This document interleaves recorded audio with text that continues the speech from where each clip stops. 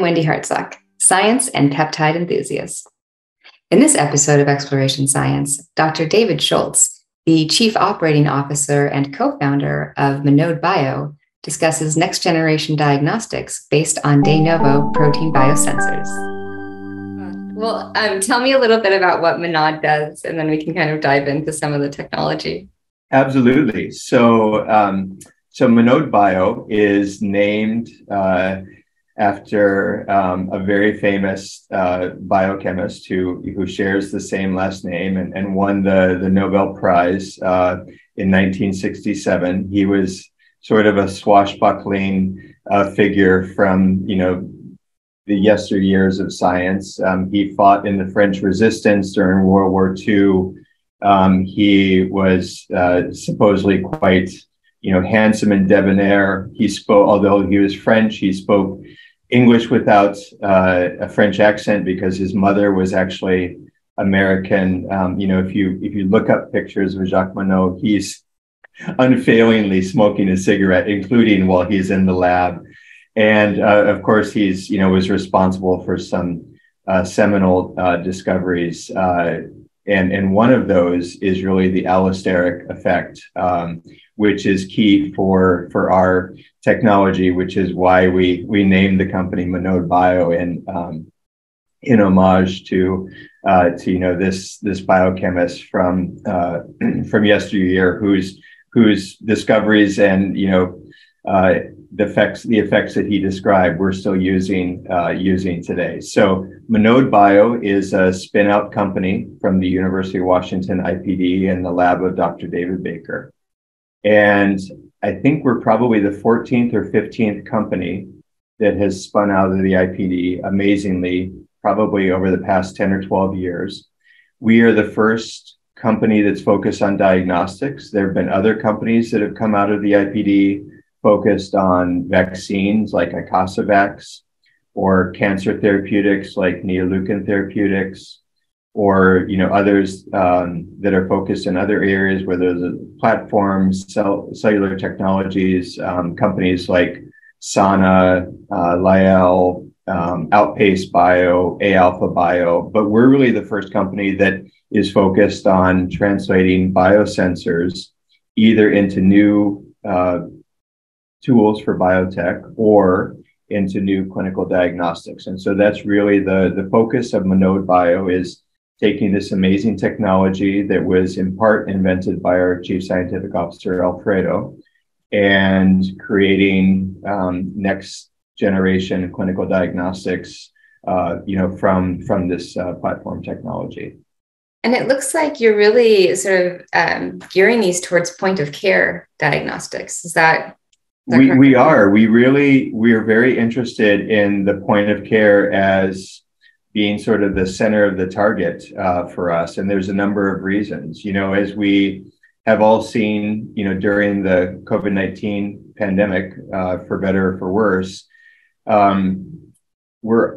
there's also a really interesting opportunity to go beyond the point of care and to think about tests that can be done in the home environment or more of a remote environment beyond just the typical point of care.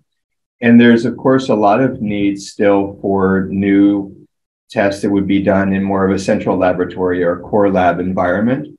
And we're very interested in, opportunities in both of those spaces, but we really see those as adjacencies and think that starting in the point of care, where, point of care is really a spectrum that could be everything from the emergency department, perhaps when a patient is coming in and they're, today in a busy emergency department, even in an urban area, the number of point of care tests that people are typically running, whether they're nurses or doctors or respiratory therapists, is very small. It's typically things like an EKG, a test for lactate, maybe a test for glucose or blood gas, urinalysis.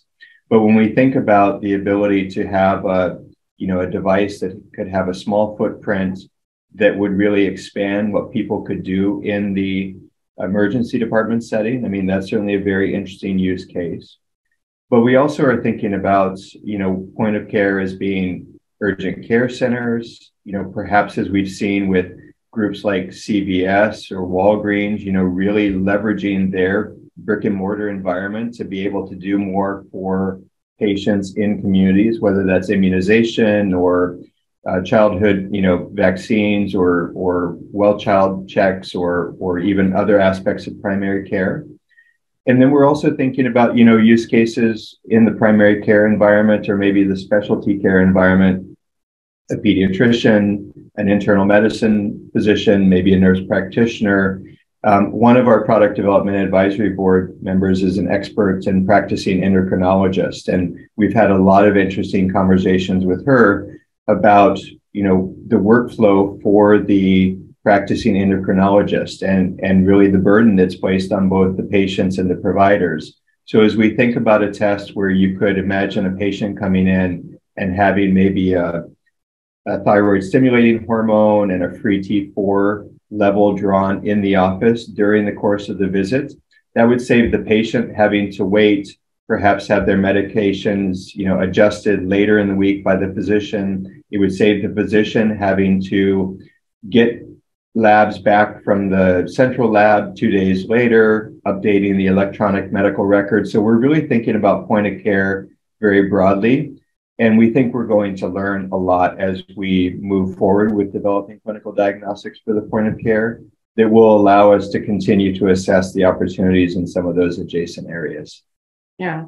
And so you sort of mentioned that this is a technology, a platform that has applications in many, many areas, and it's a modular platform. So maybe could you describe the actual platform itself? Sure, absolutely. So the platform, again, which came out of the University of Washington IPD, is a very modular platform, full stop. So, we are really leveraging aspects of its modularity for application in diagnostics, but other people have used this fundamental locker platform, as we call it, for application in different areas. That could be in conditionally activated therapeutics. It could be in cellular therapies. Again, our focus and really the scope of our intellectual property is all around diagnostics. But in essence, what this system looks like is it's a 2-protein system where the proteins have what we call a cage protein that I'll talk more about, and a key protein. And the cage, both of these are quite small. The cage protein is about 50 kilodaltons. Your typical antibody is probably more on the order of 150 kilodaltons. And the key is about half that size, about 25 or 27 kilodaltons. And basically, the cage, if we think of it as kind of a U-shaped conformation when it's in its closed state, and the key is really kind of a linear construct. And at the end of the key is a split luciferase component, and buried inside of the U shape for the cage is the other half of that split luciferase. And basically, what this system does is when the cage is in its closed state, again, kind of think of it as looking like a U shape, and we have the linear key. And when the cage encounters the analyte of interest, let's say something like cardiac troponin I is a wonderful example, the thermodynamic metastability of the cage is disturbed by the binding energy associated with the analyte. And so it actually opens up to more of an L shape. And in doing so, and again, this is all just under thermodynamic control, it admits the key and then reconstitutes the split luciferase. And so you actually get, of course, as we all know, you get a nice production of light with this split luciferase coming back together to now be reconstituted. And because of the nature of the proteins and the fact that they're under thermodynamic control, the whole reaction is also reversible. And but it's also cumulative. And so you actually, in a way, have a full biosensor within one step and just two molecule or two proteins of the same system. So you have in essence detection, transduction, and reporting all in one step.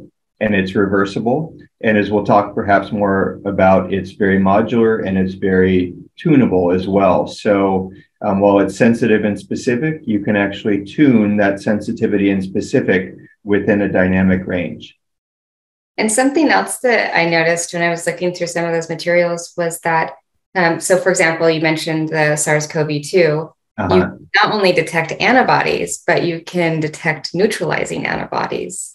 And that has to do what you put onto the cage system. So maybe, yeah, I mean, I guess that leads us into the modularity as well of the platform. Yeah, I mean, you know, one of the really interesting applications, just to talk about that for a little while, was reported in a paper that came out in the middle of last year that was published by one of our collaborators and actually one of our scientific co-founders, Jason Zhang, and our CSO Alfredo and David Baker.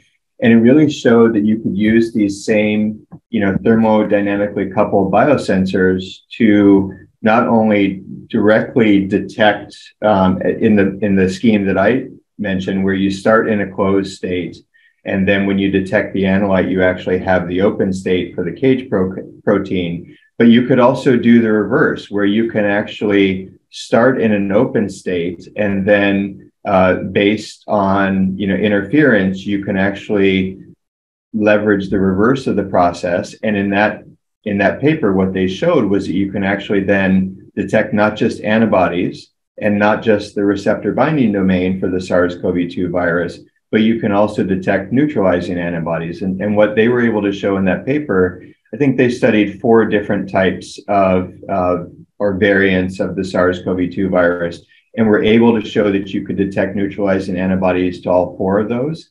And of course, as you know, that paper was published in let's say in April or May of 2022.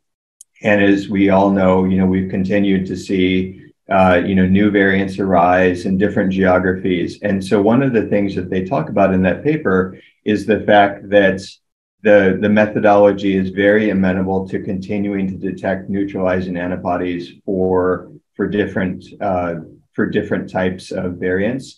And of course, you know, we're able to test for antigen at home easily, and in some cases, you know, even with amplified methods.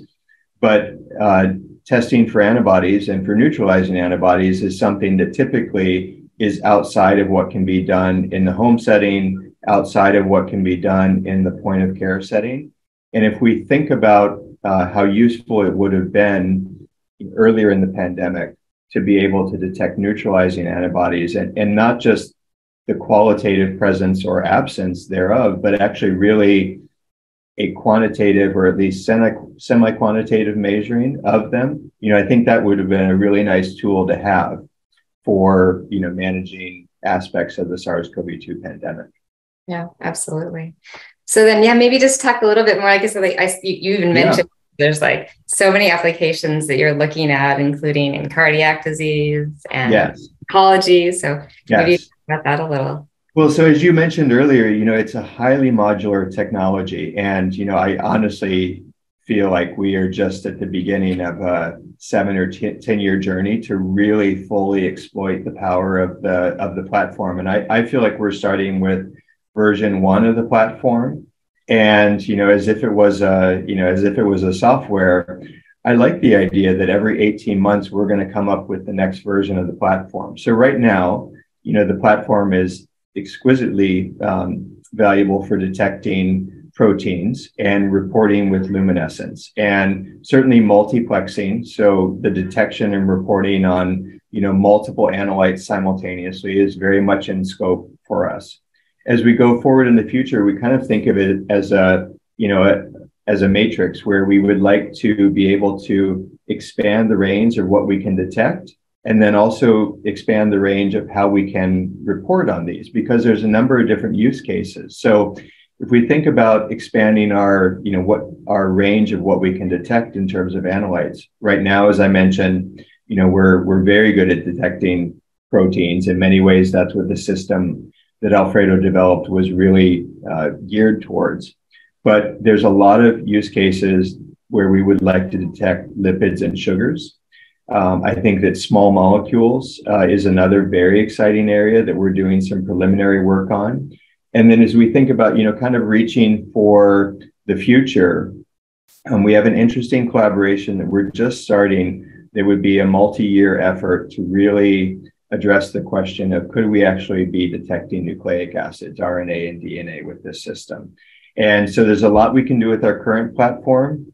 And we're very focused on, creating product candidates from that platform, and then using that as really, our stepping stones to being able to have version 2 and version 3 of the platform as we go forward, so that we can continue to populate this matrix. On the other side of the matrix, thinking about how we can report. Right now, we use luminescence as our, primary, sort of reporting workhorse. But we know from work that Alfredo and others have done that we can do fluorescent reporting, certainly do things incorporating technologies like BRET and FRET as well. We know from a paper that Alfredo published in Nature in January of 2021, they demonstrated that they can do colorimetric or, a change in color type of reporting, which in certain settings could be, really very interesting and really help to drive that expansion from point of care to other settings. And then, something that we really haven't done much work on yet, but that we're asked about all the time and might have certain, applications, is really electrochemical reporting as well. So the modularity and allowing us to really, fill out the different quadrants of this matrix is a big part of our plan again for the next 7 to 10 years as we build the company. And we're very, very fortunate to have investors who are very patient and who really see the potential for both the products and the platform, and who are committed to that long-term development program. Nice. And something else I think that's so fascinating. So you have all these areas that you can target, like disease states and like you said, potentially chemicals and whatnot. But you can use silk proteins to now take this platform into all kinds of it's like printed materials, right? So yes, exactly.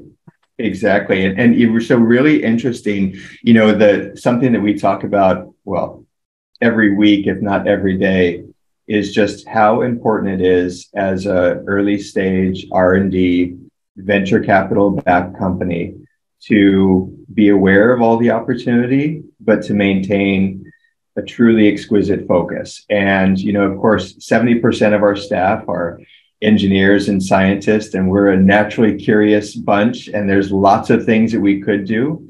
And a big focus for us, of course, is just really proving that we can actually do what we've set out to do first, which is really oriented towards biotechnology and medicine and specifically clinical diagnostics.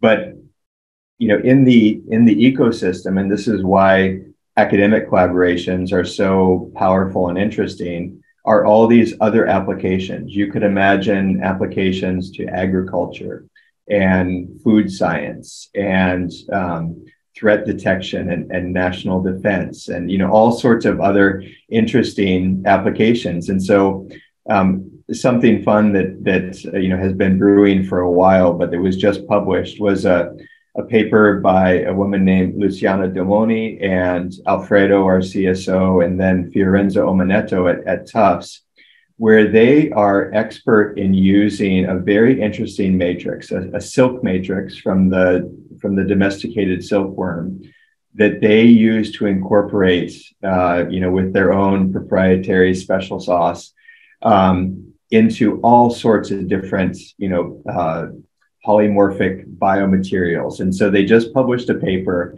and it's just what you said. There's just a lot of curiosity-driven science there, combining their expertise with the biosensors, where they've actually shown that they can do everything from, just to name a few examples, testing for HER2 in basically nipple secretions that would be captured in like a a pad that would be worn inside of a woman's bra. They've been able to put these biosensors in a silk matrix on the back of a small drone that they've flown around, and they've detected the SARS-CoV-2 in airborne particles. They've been able to leverage one of Alfredo's biosensors, which is for one of the botulinum toxins, to actually put it in the top of a lid that could be used for food storage and actually detect botulinum toxin in the food. And they've also been able to put these into wearable masks, again using their silk matrix, and even onto gloves that could be used by healthcare providers or others. And what they've done in these early experiments is just basically to leverage the luminescence properties.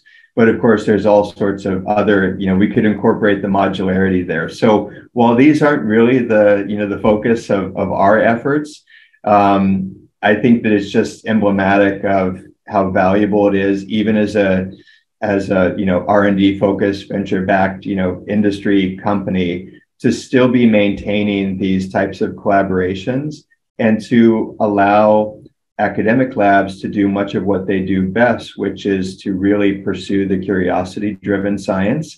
But it is really fun to see, those papers come out and to be able to see things like a drone that has a SARS-CoV-2 RBD detector, baked into the silk fabric. But we also have learned a lot through collaborations like this. So one of the things that it was very interesting that came out of their work was that they did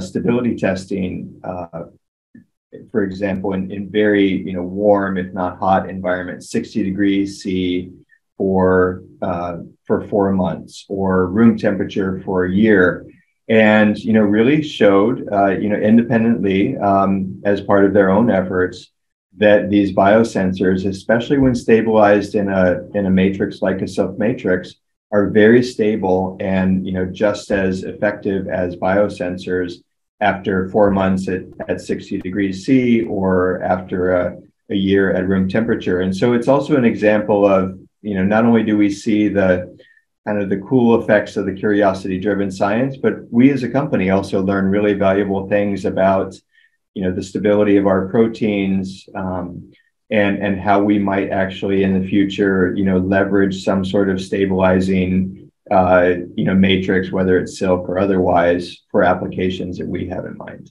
Yeah, absolutely. I'm not going to lie. The drone example was my favorite.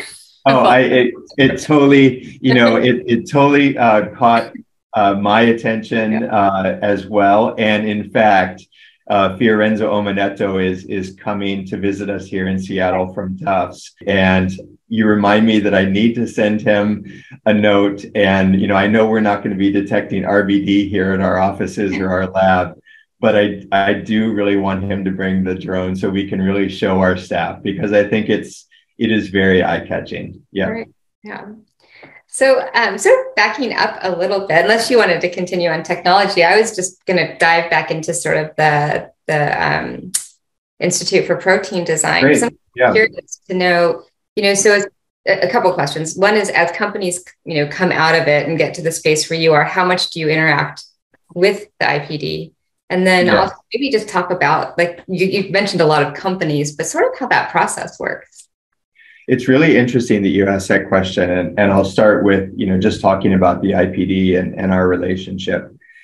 It's very interesting to me. I was just at the JP Morgan healthcare meetings, where there's of course a lot of very large publicly traded companies, but the streets of San Francisco are populated by lots of people at small venture-backed companies who are may not be thinking about raising money today, but are certainly thinking about raising money tomorrow, and in a way are always thinking about, raising money. And what you hear a lot about in that context is, I did this or we did that. And, there's a real kind of narrow focus on, how one gets to the point of having a venture-backed company, perhaps eventually a publicly traded company or an acquisition or what have you. And in our case, as I think back to November of 2021, when we launched the company and the months that led up to that, the IPD was just an essential part of that story. And it was everything from Dr. David Baker's generosity with ideas. He also has a longtime colleague, Lance Stewart, who works with him, who really functions as the chief operating officer, chief strategy officer, and has been involved in helping multiple companies to successfully spin out of the IPD. They have a very long established advisory board. We benefited from members of that advisory board giving us their business advice and insight, but also introducing us to potential investors as we needed to raise a small friends and family round to get the company started. And in some cases, members of those of that advisory board even were very generous investors in our first friends and family round, at which we raised $6 million shortly after launching the company. And so we were really taking stock in November of all of that generosity and that effect of the IPD. And of course, different universities have different policies and different institutes, but I know that it's not only localized to University of Washington and the IPD, but in our case, that was really in many ways, a big part of our story, and their generative and generosity, generous influence is something that we still feel today. So I remember that Alfredo and Daniel and I were sitting, we had some offices at the University of Washington in an incubator space that they have, which is where we were for the first year. And it was just the three of us. We hadn't even hired, any other employees yet. And we really said, we've benefited so much from the IPD.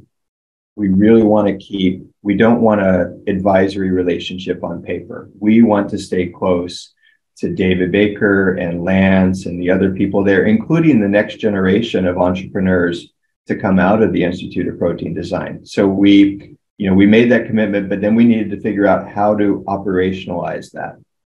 So we've done a few things. One is that Daniel, our CEO, continues to serve as a volunteer entrepreneur in residence at the IPD. So he's there a couple of days a week in the afternoons, typically. And that is really about, of course, has time to parlay with David and Lance and others, but his real focus is helping the next generation of entrepreneurial scientists actually find their way to spinning out companies. We also have a very talented postdoctoral fellow. She just came from Cambridge, and Elise Fisher is her name, and she's actually spending a day a week, maybe a half day a week at the IPD as part of her postdoc fellowship. And then I think the other thing that we're really working to do is just keeping that advisory relationship open with David and others from the IPD, so that it's not just a paper advisory relationship, but that we really, are going to them and asking questions and asking for advice and being open to, sort of the advice and the questions that we get in return. And I remember we had this habit of having lunch with David Baker every couple of months. We sit down for an hour and a half or so. And, I think he's a unique figure. He's very busy. He's very successful. Of course, he seems like every time I turn around, he's winning another award, and all very well deserved. But one of the hallmarks of David is that he's very generous with his time and he's very focused. When we meet with David, he wants to talk about Monode, and he wants to talk about science that relates to what we're doing. He's not somebody who's looking at his phone while he's talking with you. You never get the feeling that he's thinking about the next thing that he's going to do. And so I credit David really as an individual with being a part of why we've been able to maintain such a successful relationship. And we were having lunch with him one time, and he made a joke, which I know was just, in jest, but I think that there was probably a little nugget of truth. And he said, typically the founders of companies that I've helped to spin out from the IBD, the reality is they want my advice about as much as my adult children want my advice.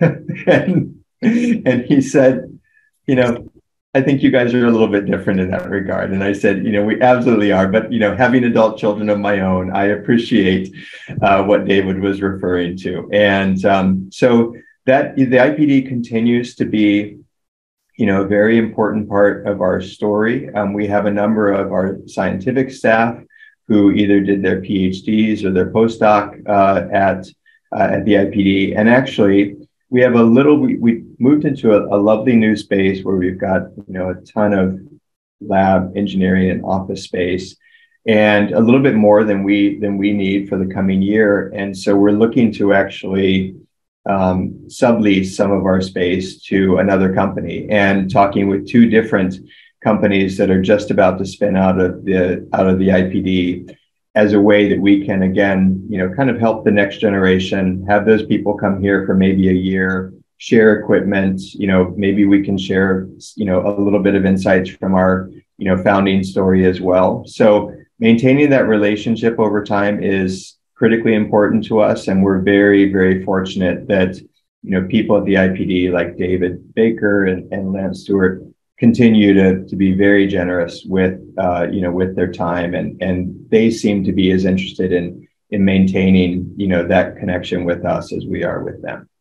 That is awesome. Yeah, I know what you're saying, that there's a lot of universities that have these incubators and sort of support for companies, but it does seem like there's just something special about the support that David Baker gives, and the environment that he set up to have successful company. Well, certainly. And, they have this very interesting, I give them so much credit. And I know it was, something that I think their advisory board contributed to.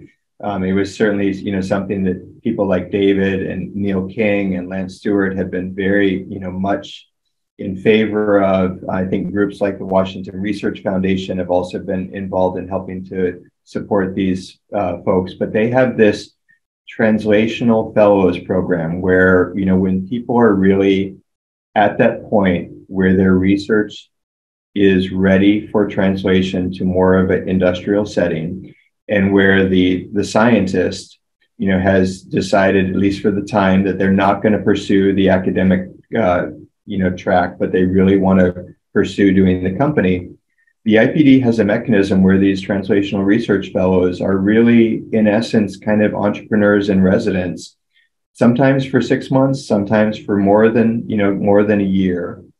And of course, the IPD benefits because part of the arrangement with the spin-out company is that a certain percent of equity is typically donated by the company to another fund that the IPD has established externally that I think is called the Breakthrough Fund. I think that David Baker several years ago donated some $3 million prize that he had won to this fund, and they used that as basically the seed money. And now other companies have, basically contributed to this fund with their equity. If those companies are successful, then there's a way for the IPD and the University of Washington, to continue to benefit.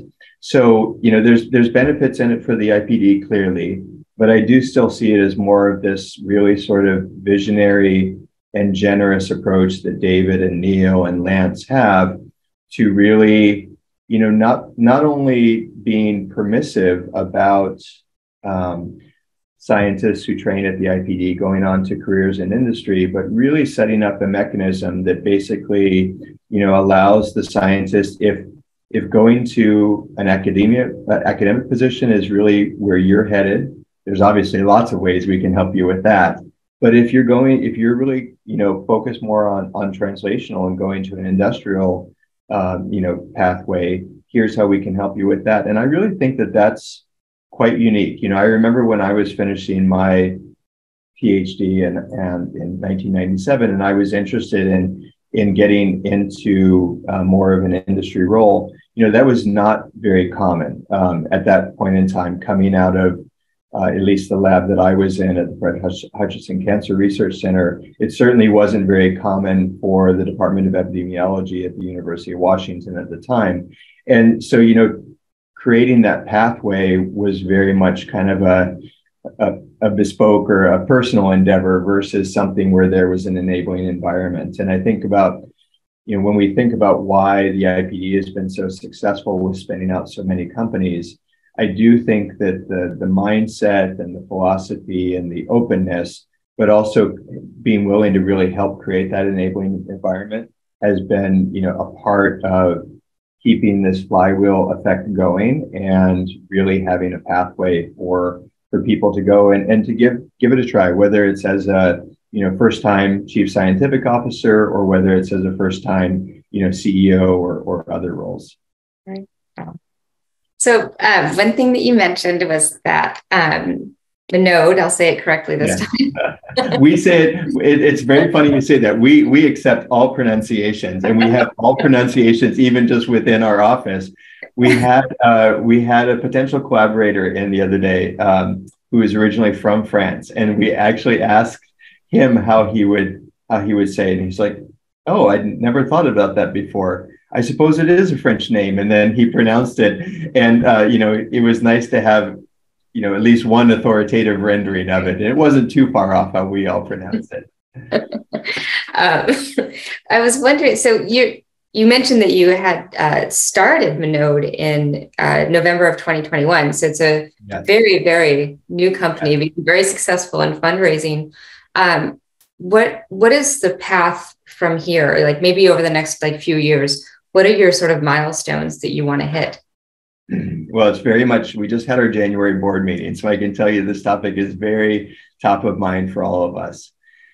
So we were able to raise between late 2021 and the middle of last year, we were able to raise $25 million. And that was both the magnitude was important for us. We consider that to be our seed round. So we'll still have a Series A in our future. And the specific investors that we have, in that round were very important. And they included everything, again, from, sort of well-to-do supporters of the IPD who, put in money, whether it was from a family office or some other fund or just as individuals. So our plans are to have 2 years of runway so that we can have the opportunity between now and sometime between the middle of 2024 and the end of 2024, actually hit a number of really important milestones. And while we see so much potential with our platform, our milestones are really oriented towards products, whether those are research use only products that are going to be developed as biotech tools, or whether those are clinical diagnostics. And of course, the regulatory hurdles, the hurdles that we have to clear before we market a biotech research tool are just much lower and completely different than those that we're talking about if we're developing, for instance, a new clinical diagnostic test for cardiac troponin I for the diagnosis of heart attacks. So we're very product focused. Our milestones are really I think going to be fulfilled by virtue of meeting those product goals. And it's everything from developing the hardware system, which, as with many diagnostic devices, consists of a reader, which is perhaps semi-portable, not disposable, and a cartridge system that would be, very inexpensive, or at least inexpensive, and very much disposable. So for the first test that we're thinking about, we're very much thinking about blood-based tests, and we're thinking about, application again in the point of care, in particular in settings like urgent care clinics, or emergency departments in particular. And the types of applications that we're thinking about in our pipeline, include things such as I already mentioned, a clinical diagnostic test for cardiac troponin I, for example, that could be used for diagnosing heart attacks. And we're thinking about other things, both related to that cardiac application as well as, other therapeutic applications driven by needs. I think part of the reason for being so focused on products is that not only is there a commercial opportunity there, but there's an impact opportunity. And we have always, since day one of founding the company, been very focused on not just, curiosity-driven science and building out this platform, but how can we actually meet existing needs in the market that are either being felt by clinicians or maybe felt by people who are working in research labs, and very importantly, are being experienced by patients. And so that's a big, as we kind of map the market opportunity, we're looking at those areas where there are holes and gaps and where people aren't getting their particular needs met, whether they're providers or patients. And we're thinking about how we can plug products into those holes. Not only is it commercially, important, but I think it also is a process by which we learn a lot about both the market, but also about, the limits of our technology, how we want to be able to push those limits. But I will say that for a small team, we're currently about 24 people, as I already mentioned, very science and engineering driven. People have a hunger to see the fundamental technology translated into something that they can point to and we can say together, we did that. Absent us, that would not exist. And so I was just talking before I started talking with you, I was just talking with a nurse in the Portland, Oregon area who works in the emergency department setting. And we had a number of questions for her about everything from workflow to meeting patient needs. And it was really interesting to think about, how a future version of our clinical diagnostic could really address some of the pain points that they're having that relate to the workflow for the nurse or the physician, but also relate to the patient experience, and potentially even, have the opportunity to create efficiencies that can be, cost savings for a hospital system or for insurers. And I personally find those types of conversations very motivating.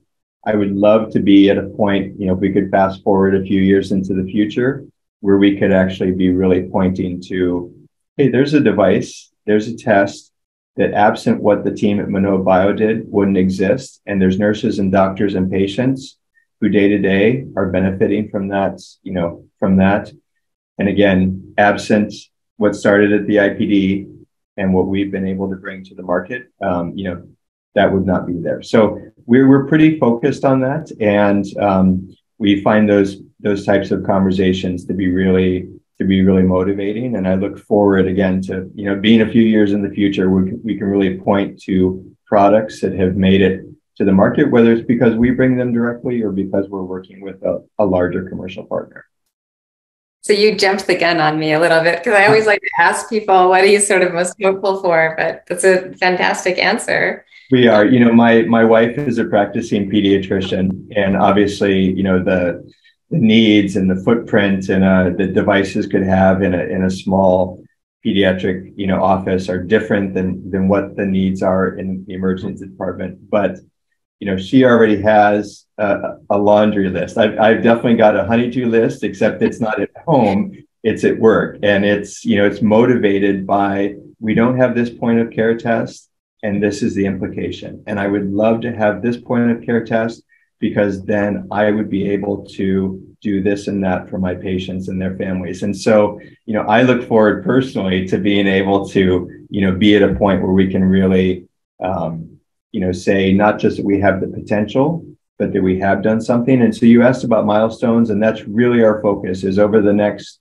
18 to 24 months, really doing that actual translation and product development step and everything that comes with it.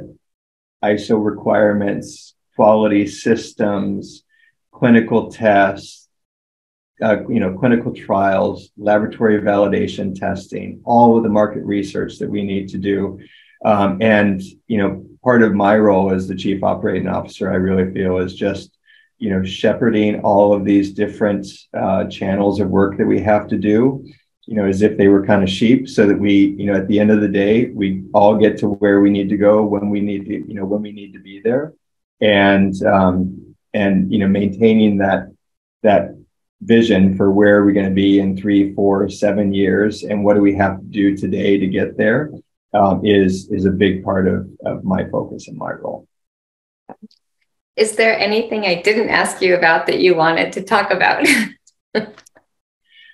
Well, I think that, you didn't ask about, and, I'm thinking about it all the time, is that, especially as an infectious disease epidemiologist, people have, sort of morbidly joked with me, oh my gosh, the COVID-19 pandemic is what you were born to do. It's what you trained for. And, I think, yes, it's sort of an unhappy, sort of level of demand for people who have training in epidemiology and infectious diseases in particular. But I think that the real thing that we saw that was very motivating to us in setting up the company was we saw the potential during the pandemic, how much people can do at home, how much of a need there is, how poorly met that need was by our existing systems, whether we're thinking about diagnostics or therapeutics. I think that vaccines has just been a bright light, as has some of the diagnostics.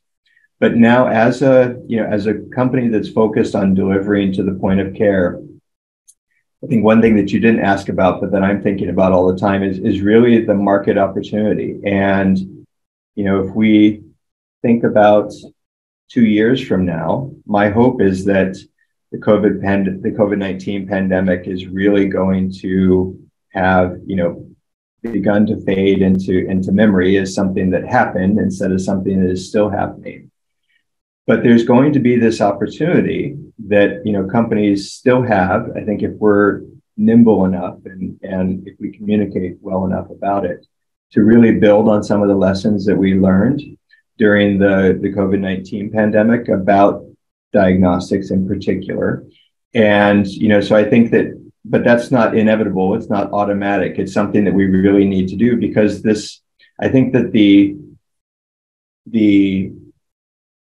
alternative is that we just go back to doing things the way that we did before. And I don't think that's what any of us wants, but I do think that there's a real opportunity. And one of the areas of focus that we have is making the most of that opportunity, because fundamentally, as with many other companies in our space, while we're very focused on delivering, new benefits to patients and providers, we're also really focused on this larger question of, is there an opportunity to truly be disrupted in our healthcare system so that we're actually able to deliver more to patients and providers, whether they are in an urban center or a rural area, whether they're at home or they're at a clinic, whether they have insurance or they don't have insurance. And so, somewhere when we get together and share big ideas with each other, I think somewhere